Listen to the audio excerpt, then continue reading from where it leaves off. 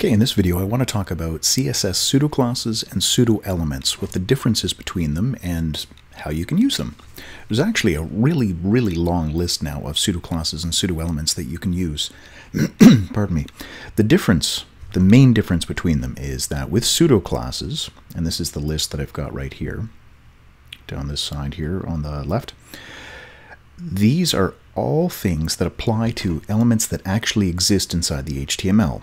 So if there's a P tag or an A tag or a div or a section, any tag, as long as there is that element, then you can apply a pseudo-class to it. A pseudo-class means a tag under certain conditions, in a certain state, with something being done to it. Something has been done to it by the browser, by the user. There's a special condition that applies to that element. Hover. You're hovering over some element. Active. You're clicking on a link. It's the active link. As you click on it, it is in the active state. Something which is an anchor tag, which is actually a link. It's not just a target, an anchor tag with an ID. This means that there is an href attribute. Checked, having to do with forms. So I've got a checkbox right here, which I can check. If it is checked, then this would apply to that, and I can style some of the properties. It's not checked that's lacking when I say some of the properties. It's the fact that form elements are notoriously difficult to style and to do it consistently across all the browsers. There's so many variations on them. So I have a few examples here that I've got working on the page. So paragraph with the hover pseudo-class. With the pseudo-class, when I come over here, as I mouse over, you can see that they change. I'm changing the font weight to be bold, and I'm changing the color to Rebecca Purple. So that's the hover. Input, required. Well, if we look at the input, the text one is required.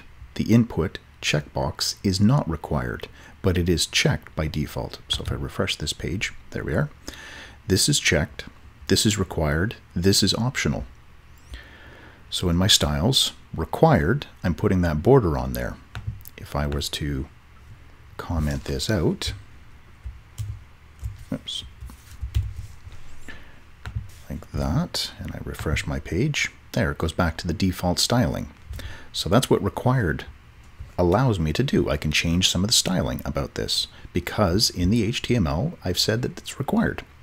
The checkbox, what I'm doing with checked is I'm saying the margin is 4 rem, so there's a big amount of space all around this. If it's not checked, then it falls back to this first one. I've got two things that are applying to it. The optional and the checked. Actually, I'm not doing the font size. That's not impacting this at all. For the optional, 2 rem, and then if it's checked, 4 rem. Because I did it in this order from top to bottom, they're equal weighted. The specificity is the same on both of them. This one applies first, and then this one applies. So when I turn this off, you can see that the margin on all four sides shrinks. When I select it, it increases. So I'm going from 2 to 4 rem. In this state, it's not checked, but it is optional. In this state, it's optional and checked. So both are applying, so the second one wins out. For the paragraph, last of type, it's the last paragraph on the page is this one down here, so it's got a much bigger font size. And BR, I've got a line break tag right here in between the two inputs. And line breaks, there is no content. This is an empty HTML tag. I could also write it as this. Now, nobody ever does that. It's a self-closing tag. This is the way that you write it. But this element, which is empty, I'm increasing the line height to 4 rem. So I'm creating this extra space here. If I were to comment this out and refresh my page, you can see there's a lot less distance here. I come back and I remove the comments. Now watch the spacing as in between these two elements as I refresh the page. There, you can see much bigger spacing. It pushed the stuff off the top of the page. So I'm increasing the line height on that BR. Okay, so these are all pseudo-classes, and you can play around with all of these. I'm not going to go through every single one of them to talk about it because that would be a 30-minute video.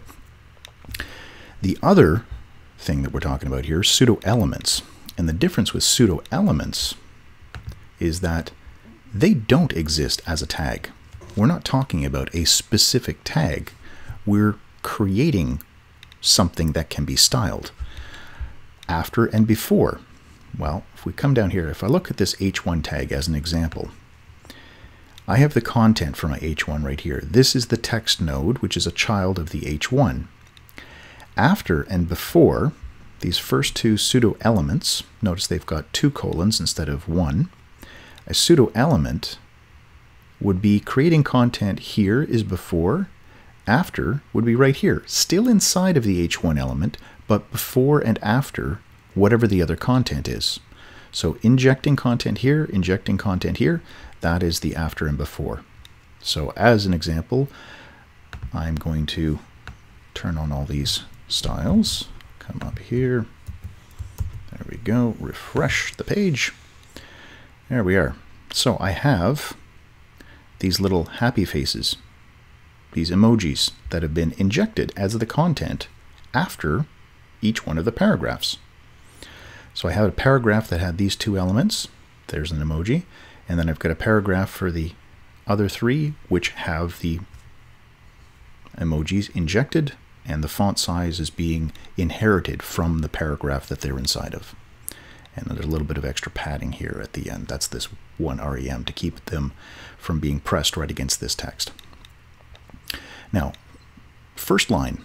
Well, it's the first line of whatever I put in front of here. So my paragraph, I changed the first line of each one of them to black as the color.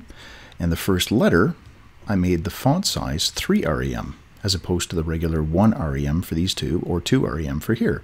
So I've made the first letter much larger. This is one that's commonly used in a lot of print publications, which can be done to some nice effect as well on the web. Selection. This is if you are clicking and dragging, if you're selecting some text. So let's say right here, I select this part. There. I've got a background color of gold and the text color red. That is what I've applied. And my hover styles, you can see, are still working, but the selection wins out over top. The last one here, Q, has to do with cue points. If you've got a web VTT file, this is the closed captioning for a video file or an audio file. You can put some styling. It's not supported everywhere right now, but you can put some styling, some audio styles through CSS onto the content or onto the content that's being displayed from the web VTT file. That's what the Q is for. And that's it. That's pseudo-classes and pseudo-elements. So pseudo-classes, it's an existing tag that's having a change be made to it. So there's a state. There's some sort of impact being made by the user or the browser to an existing element. Pseudo-elements are ones that you're creating. There is no tag around this first letter. There is no tag around the first line. There is no tag inside here where I'm putting in this emoji. I'm creating that content through pseudo-elements.